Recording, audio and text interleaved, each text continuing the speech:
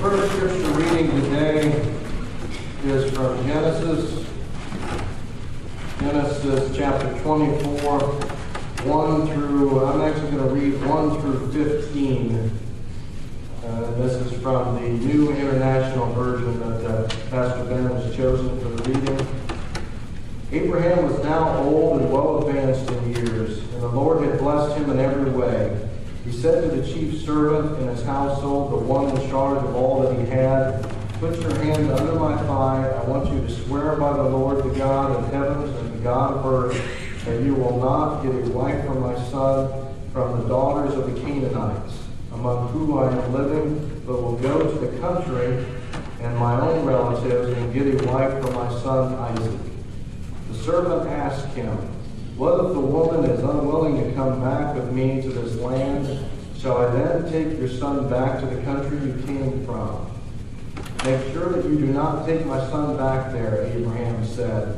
"The Lord, the God of heaven, who brought me out of the father's household in my native land, and who spoke to me and promised me an oath, saying, 'To your offspring I will give this land,' he will send his angel before you so that you can get a wife for my son from there. If the woman is unwilling to come back with you, then you will be released from this oath of mine. Only do not take my son back there." So the servant put his hand on the thigh of his master Abraham and swore an oath to him concerning this matter. Then the servant took 10 of his master's camels and left, taking with him all kinds of good things from his master. He set out for Aram and made his way to the town of Nahor. He had the camels kneel down near the well outside the town. It was towards evening, the time the women go to draw the water. Then he prayed, "O Lord, God of my master Abraham, give me success today and show kindness to my master Abraham. See, I am standing beside this spring, and the daughters of the townspeople are coming out to draw water.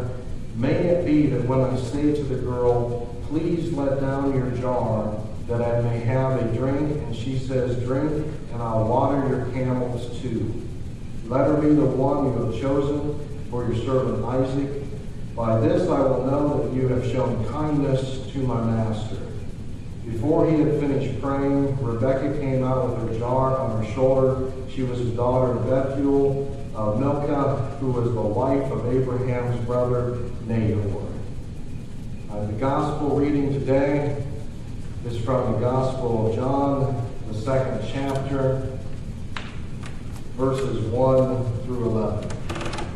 On the 3rd day, a wedding took place at Cana in Galilee. Jesus' mother was there, and Jesus and his disciples was also invited to the wedding. When the wine was gone, Jesus' mother said to him, "They have no more wine." "Dear woman, why do you involve me?" Jesus replied. "My time is not yet come." His mother said to the servants, "Do whatever he tells you." Nearby stood 6 stone water jars, the kind used by the Jews for ceremonial washing, each holding from 20 to 30 gallons. Jesus said to the servants, "Fill the jars with water." So they filled them to the brim. Then he told them, "Now draw out some and take it to the master of the banquet." They did so, and the master of the banquet tasted the water that had been turned into wine. He did not realize where it had come from, though the servants who had drawn the wine knew. Then he called the bridegroom aside and said, "Everyone brings out the choice wine first, and then the cheaper wine after the guests had too much to drink, but you have saved the best till now." This, the first of his miraculous signs Jesus performed in Cana in Galilee. He thus revealed his glory, and his disciples put their faith in him. May God bless the reading of his holy word. Well, when I met with Pastor Ben at the hospital on Friday, it was obvious that he would not be able to give a sermon for Sunday. So I volunteered to stand in for him as best I could and to ask him about the sermon, about the message. And he said, "Well, it's on marriage." And I responded to him rather quickly. I said, marriage. I said, boy, that's really quite a topic to be talking about. And my wife was there, and evidently she took a little offense to it, thought I was a little bit more jovial than I should have been. I tried to convince her that I was thinking deep theological thoughts, but I don't think I convinced her. But marriage, as we well know, it can range from comedy to drama to a little bit of theology to who knows what. But I will stick with the script this morning, as I promised Pastor Ben, and we'll talk about more of the theology of the marriage today. This story with Abraham, the background of the story is that in chapter 24, Abraham was in essence on his deathbed. Sarah had passed away, his beloved wife. Abraham had Isaac when he was approximately 100 years old, and you remember the story that Sarah was well past the years of bearing children. God had made his covenant with Abraham actually decades before, and now the fruition of that had come into play with the birth of Isaac.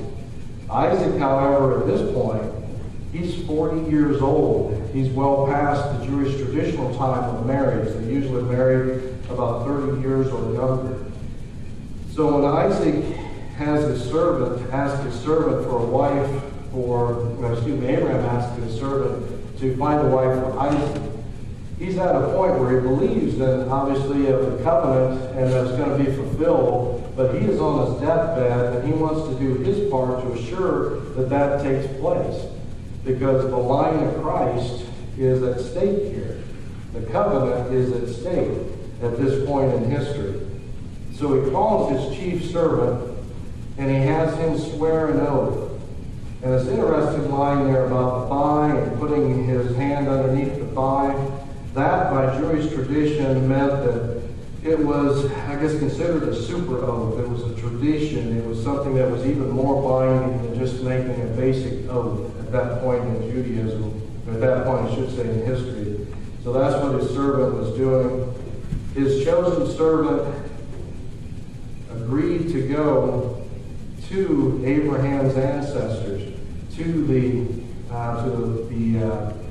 nation of, I think it was Babylonia, but it was the area of Ur, called Ur. And Abraham had journeyed to Canaan, which is now pretty much modern-day Israel. And in essence, he's telling the servant not to take a Canaanite wife, because the Canaanites at that point in time and point in history, they had everything from idol worship to potentially sacrificing of their own children. So he did not want to taint the bloodline of Christ, taint the line of the covenant. So he told him to go back to the land of Canaan. And his servant agreed to do so, and by an oath. And his servant was also a man of great prayer. And that's really the key here, because he prayed to God when he got to the land of his ancestors in Ur, which is now modern-day northern Syria. He went to the water well and he prayed. And he asked God to show him the way. And if a woman appeared at the well, he would ask her for some water. Not only would she give him water, but she would also water his camels. So that was the sign he was looking for. He was not putting God to the test.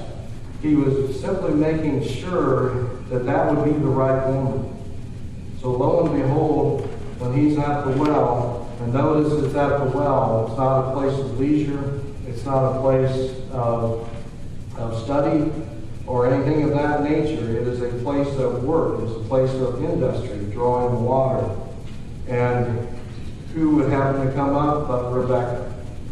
And Rebecca comes forward. He goes out to meet her. He asks her if she would give him some water. Not only does she give him the water, but she also agrees to water his camel. So what the servant was looking for was someone who was courteous and hospitable by allowing the stranger to be fed or be watered, to have nourishment from her own water pitcher. And not only that, for an industrious person for someone who is willing to work and to take care of the household. But what he got in answer to the prayer was much more than that.